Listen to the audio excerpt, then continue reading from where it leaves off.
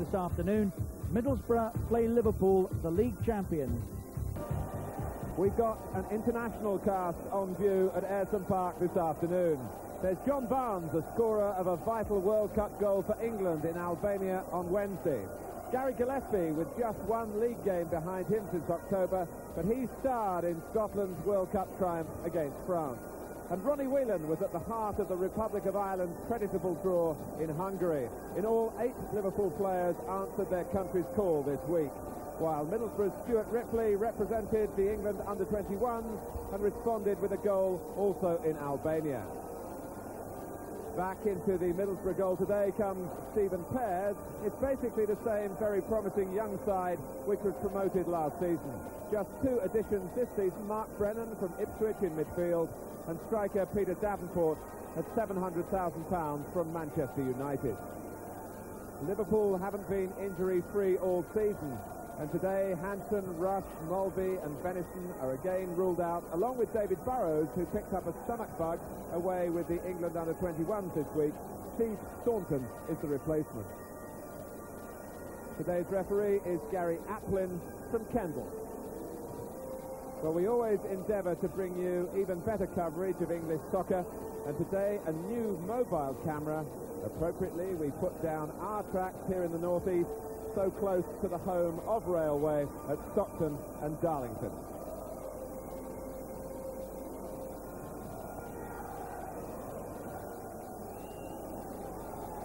Liverpool kick off, sporting their away strip of silver grey. Middlesbrough, after sporting suntans because they've been away in Bermuda for a break. There was no league game for them a week ago because of the international preparations, and they feel that's just the tonic that they need to take on the champions, with Liverpool looking to make a late charge here over the last third of the season to try and retain their title.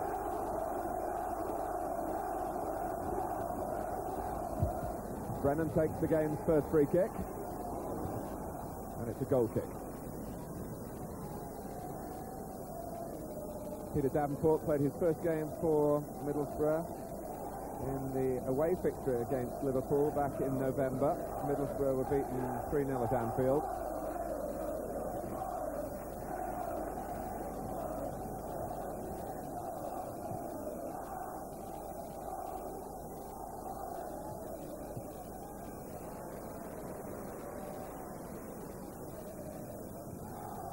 Steve Pears missed 4 games, initially lost his place through injury, and then Kevin Poole stayed in the side.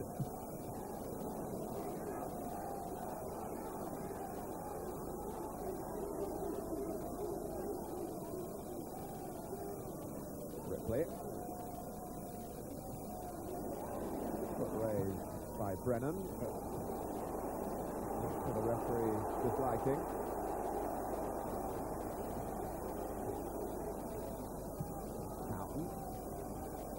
Aldridge, now Biss, inside Pallister, looking for John Aldridge, and Cooper committed himself across, and Aldridge feels that he should have had a penalty. It was an unusual claim in a way, because it seemed that Aldridge had lost the ball initially. Sometimes though, players with their reactions give the very best clue. You can spot those who really feel deep down that they've been wronged, and Aldridge had that look about him then. Well, the ball was involved in the tangle as well, and maybe that's why the referee ruled in Middlesbrough's favour. But Cooper possibly lucky then.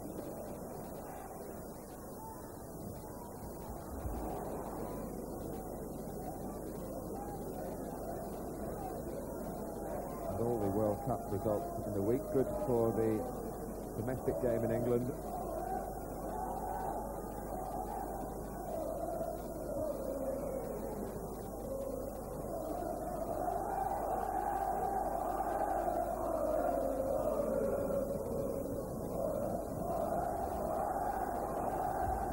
Well, Ripley's got into the centre, that came off. Ableton was so close to being an own goal.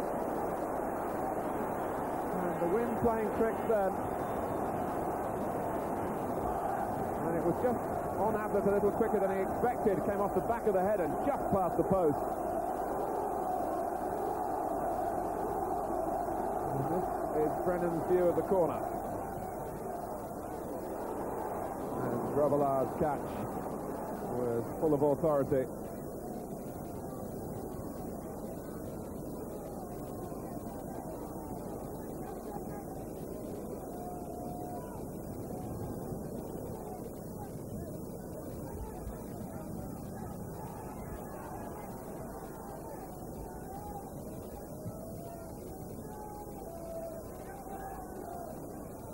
Pallister just shoved Aldridge. There was speculation last season linking Gary Pallister with a move to Liverpool.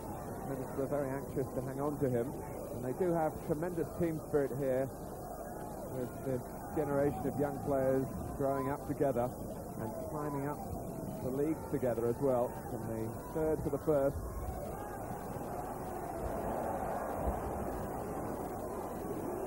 Barnes took on two and beat them.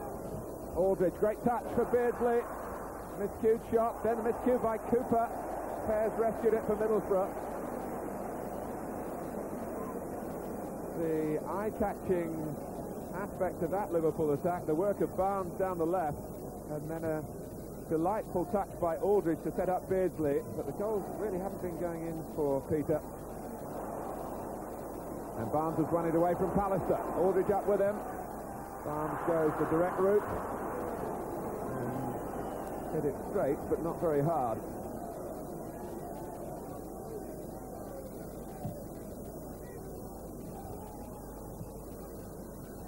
At this stage last season, Liverpool had won 19 and drawn the other 5 of their 24 games. Looking threatening with Beardsley, and he's threaded it in.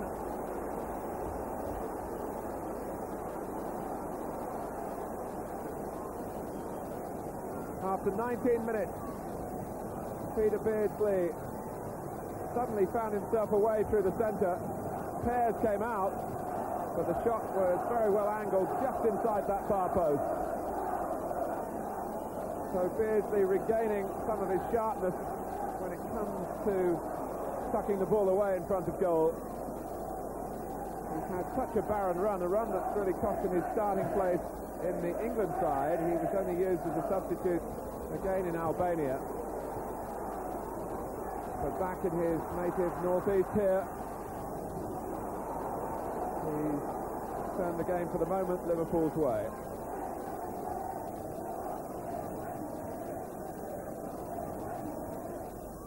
The linesman flagging.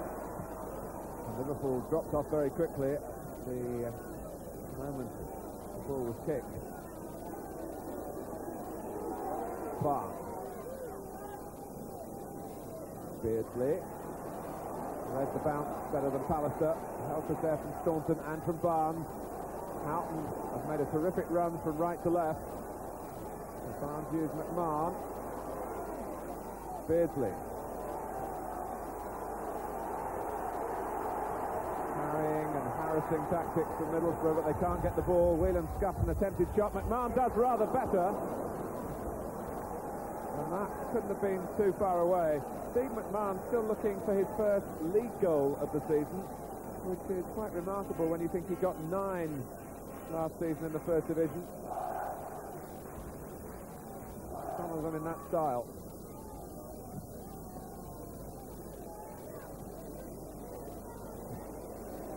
Ripley.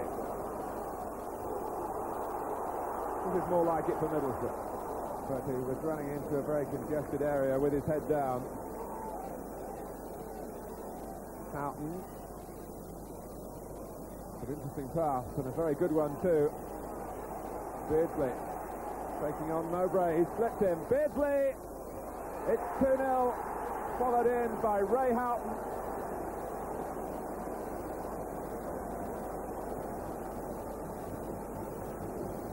"36 minutes gone, and Liverpool's superiority being confirmed here at this stage of the game. Beardsley, having scored the first, setting up the second for Houghton. Slipping Mowbray, hit hard and low across, and Cooper and Houghton going for it together. It's 2-0 to Liverpool, who beat Middlesbrough 3-0 at Anfield back in November. That was comfortable, and it's comfortable so far here at Ayresome Park.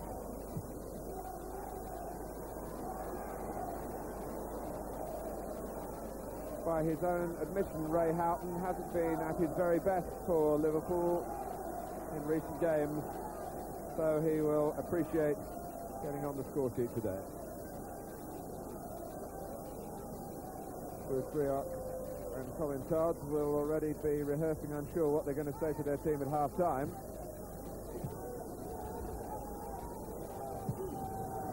Barnes beaten by the bounce.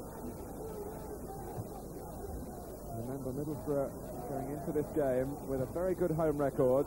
That's to be recalled when you evaluate Liverpool's first half performance, which has been full of authority.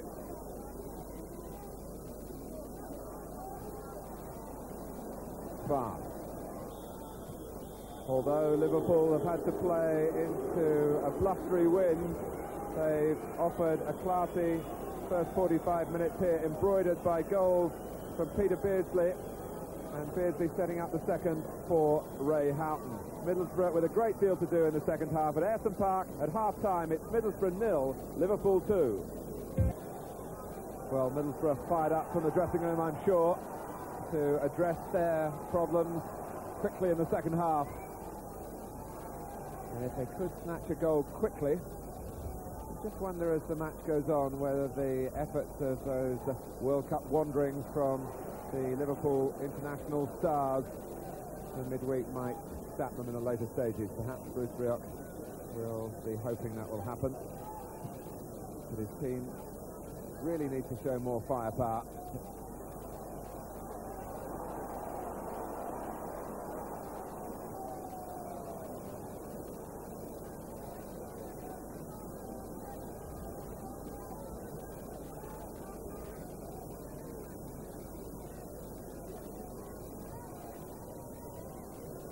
Flavor. Hamilton coming in, but that's Grovelar's.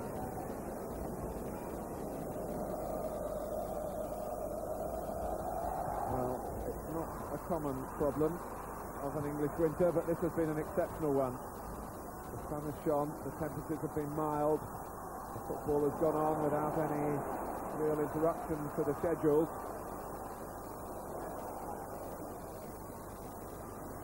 And Liverpool are going on here like the Liverpool of old. Hasn't always been that way this season. They've got 13 league games left after this one.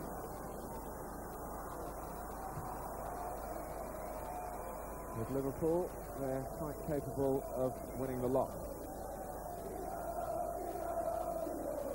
And what they do have over the run-in, of course, is plenty of experience of the pressures of chasing a championship. But here's Ripley trying to change the picture here. And Grovelar with one of those one-handed efforts. Not quite the best he's ever done. He dropped on the ball though once it had rolled from the grass.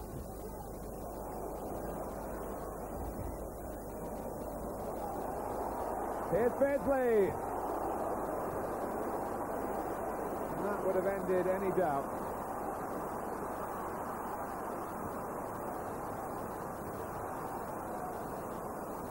And the chasing work of Aldridge and then the loss of bearings by Mowbray were factors there. I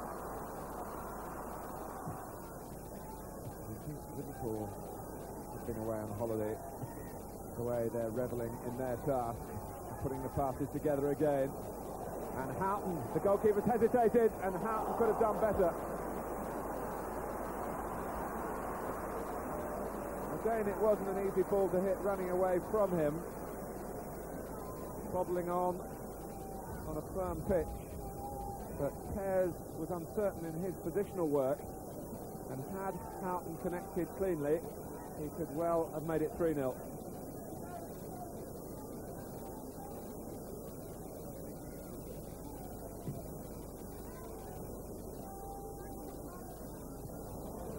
McMahon. Taken from him by Kerr. There haven't been many victories in midfield in the tussles for Middlesbrough. Rock-like performance in that quarter from Liverpool. But really the extra edge has come further forward from Beardsley. Nicol! Oh my word, it nearly went in. Houghton and Pez finally get the grasp on it.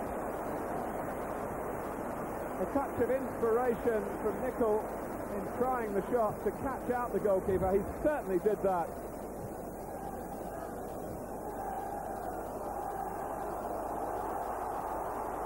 Hamilton.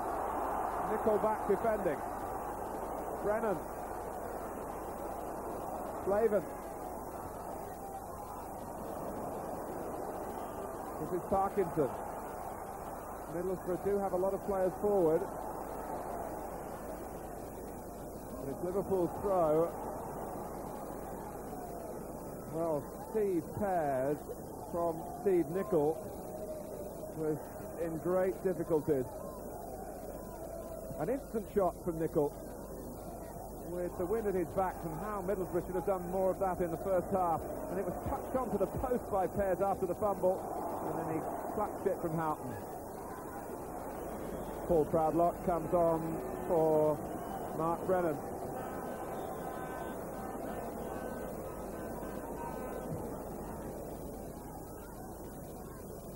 Whelan. Barnes, that was delightfully weighted to McMahon.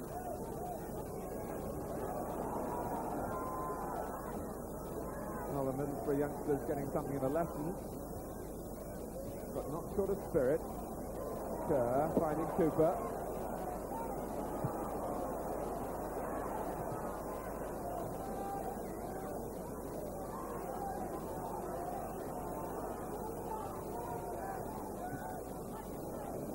Cooper.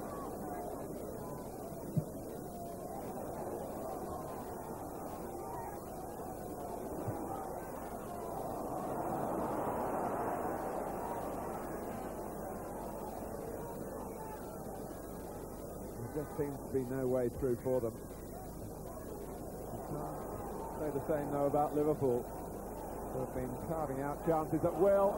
And this is one for Aldridge that he has taken, just. So he extends this remarkable run, scoring in a 7th consecutive game for Liverpool. It looked as though he had too much time, as Whelan played him through superbly. Pears held him up, blocked it the first time, and off the post, and in fact in off Parkinson in the end.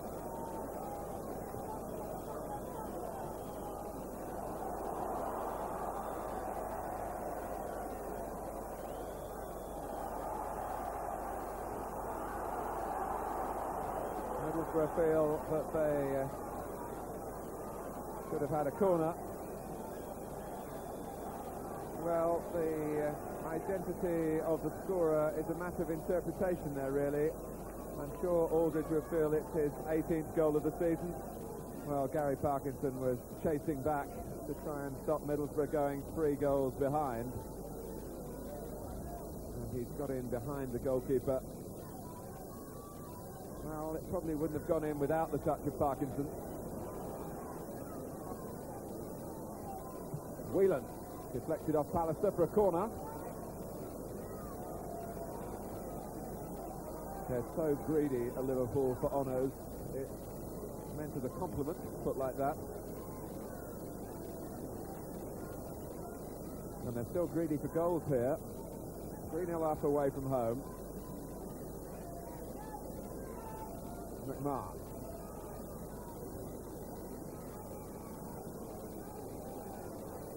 Past Hamilton, ahead of Cooper in the way. McMahon. Kerr showing too much of the ball to Whelan, but prepared to scrap for it. He's earned his money, Paul Kerr. Ripley, Hamlet, the ball with the shoulder. Ripley. Oh, and Gillespie decided not to go for it, inviting Grobbelaar to make the move. He was just a little late to accept the invitation, but he arrived in time. Nasty ball in for the goalkeeper to deal with.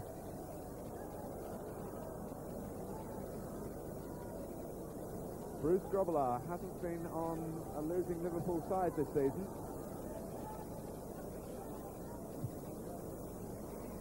And still Liverpool aren't satisfied. Pallister, that might well be a foul by Beardsley.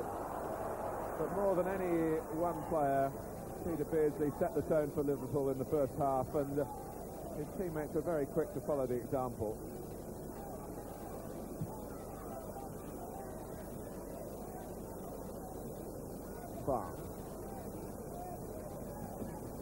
Aldridge reversed it beautifully for Steve McMahon.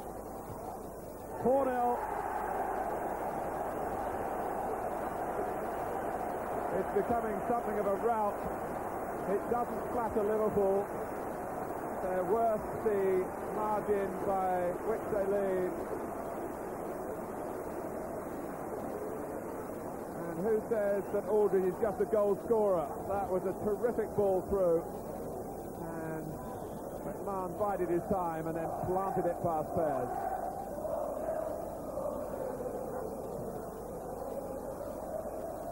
So McMahon does get his first division goal of the season.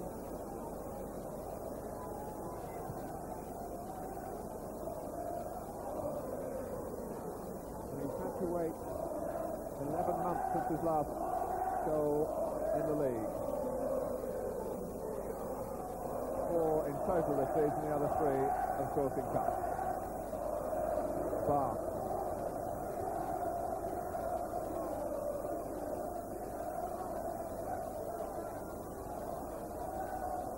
Ablett. It's all over. A thumping victory for Liverpool, really inspired at the outset by Peter Beardsley. He set up the second for Ray Houghton. John Aldridge came away claiming the third, although the final touch went in off the defender Gary Parkinson, and Steve McMahon wrapped it up with number 4 right at the end. The biggest compliment really you can pay Liverpool is that their players have been all over Europe this week toiling for their countries in the World Cup, but they've come back here and given a fresh performance that totally shattered Middlesbrough. A final score at Ayresome Park, Middlesbrough 0, Liverpool 4.